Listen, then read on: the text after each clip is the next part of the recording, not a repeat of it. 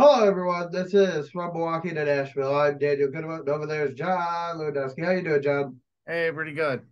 I'm doing great. All righty. I know that today's show may seem rushed, so let's get into it. Before we do, thank you to Hockey Locker, our sponsor, 2002 West Howard Avenue, Milwaukee, Wisconsin. You can call them at 414-800-7585 or visit their website at hockeylockermilwaukee.com.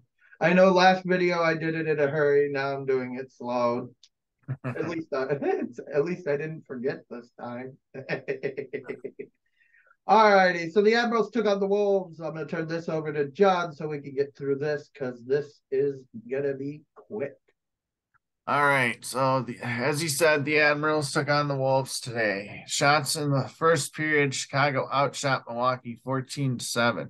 In the second period, Milwaukee outshot Chicago 10-4.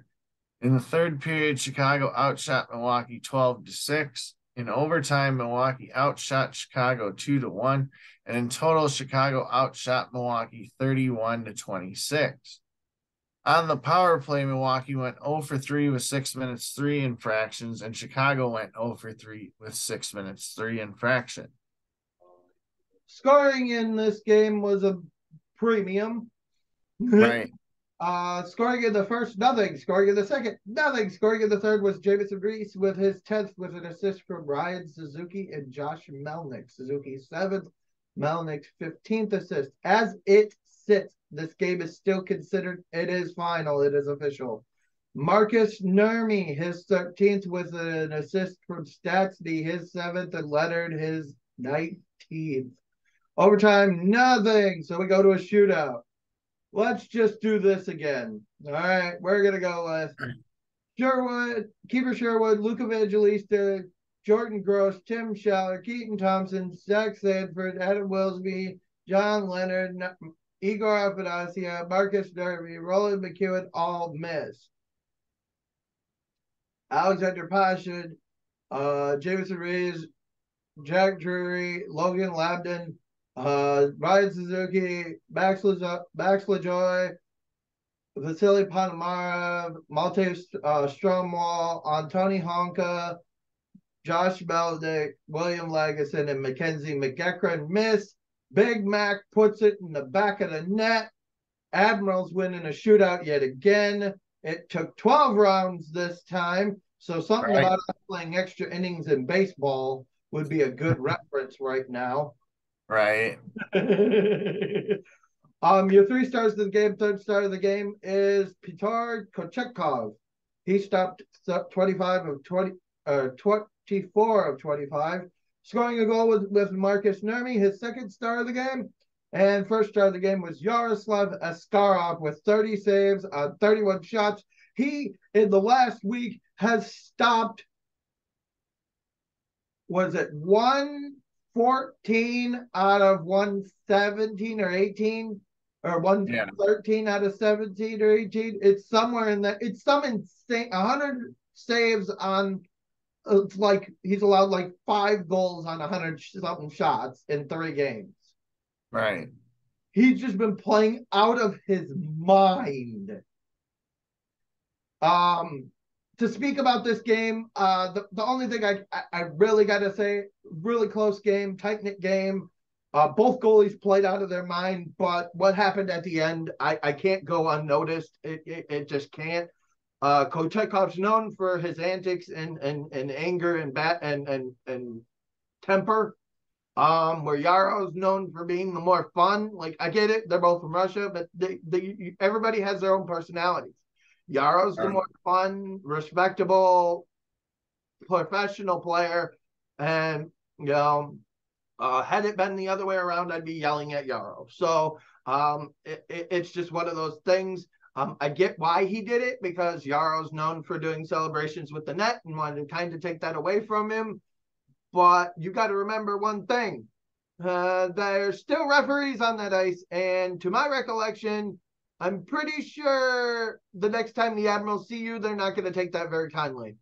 Speaking of which, so I am filing a petition for the Joseph LeBate Hate Club that he ran Yarrow during the game. I didn't like that. Touch our goalie. As a former player, John, you know this as well. You don't run the goalie.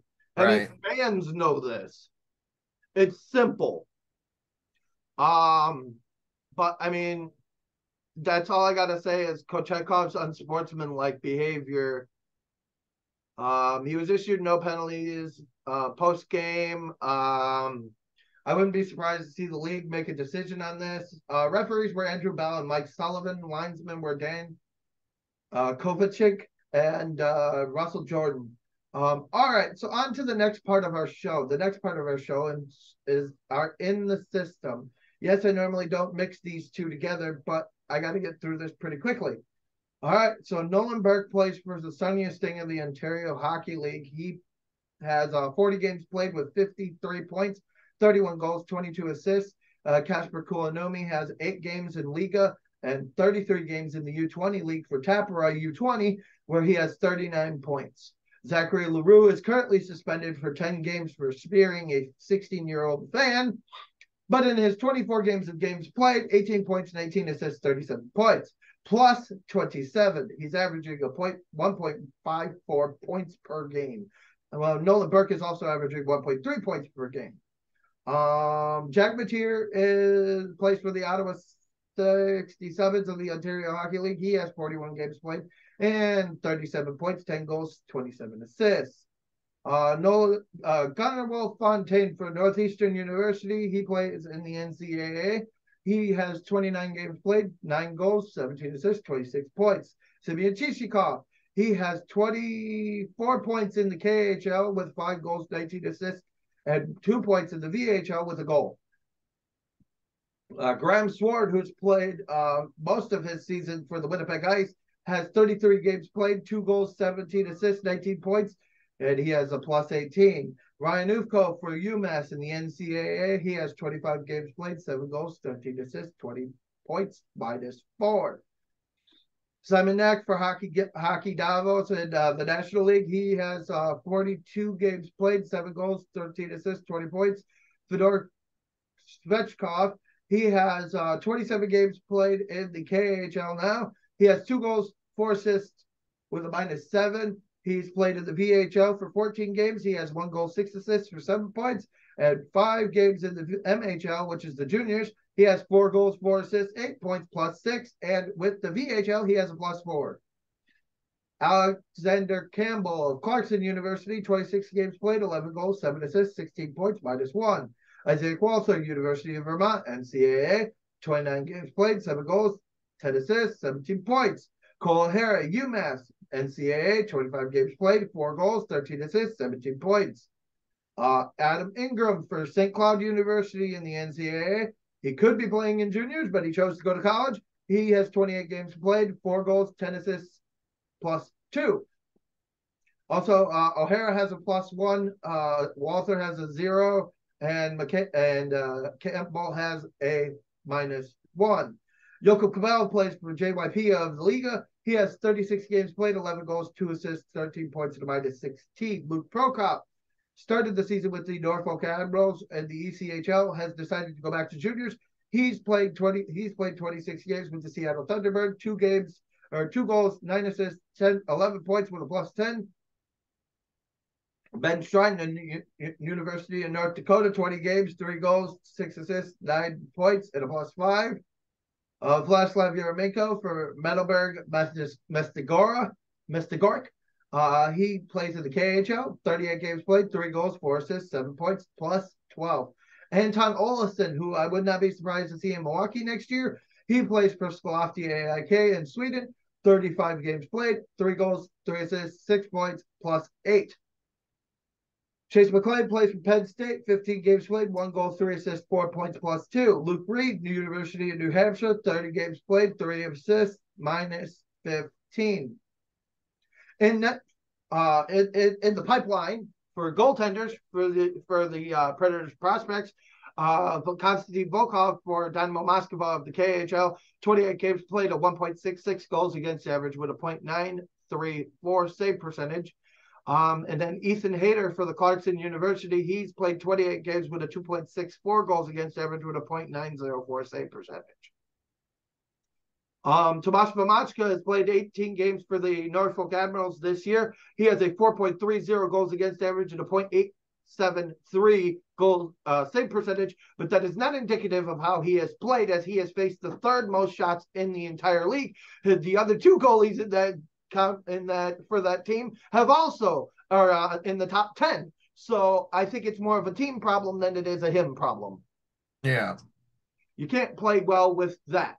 All righty, so that was our In the System. Check back next month, day before the trade deadline. I think we're going to do it the first, so that way we can kind of get a grasp of what we have. We're going to probably run through this while we do our trade video.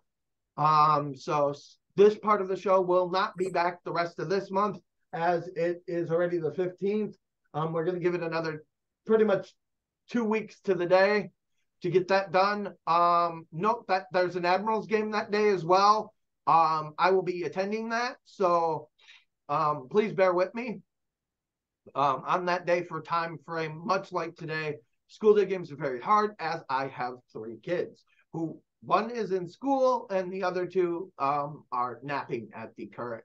Well, my 2-year-old just woke up. I heard him. So thank you all for watching. From Milwaukee to Nashville, by fans, for fans. We are all love this game, and we're all one community. Also, please just remember that as fans, we have 2 jobs: cheer our team and show respect to the visiting teams. Also, knowing I understand that there's rivalries and you can hate specific players, but just don't disrespect the fans. Leave the fans out of it. I've seen a lot of that this year in Arizona, Chicago, with the Wolves. I've heard of it. I've heard stories from Rockford fans, Grand Rapids fans, Admirals fans, and Iowa fans as far as the Wolves go. But that's been kind of their stigma over the last 20 years or so anyways. So just remember that we have to carry ourselves with a little bit of level of class, care, and honesty. Remember, when you're talking, if someone's above you in the standings, remember to show that respect. If they're below you in the standings, also show them respect, because they're still competitors. And at the end of the day, they're getting paid to play a game they love, and which we love. Otherwise, we wouldn't be here. So thank you for watching. This has been From Milwaukee to Nashville, February 15th, 2023.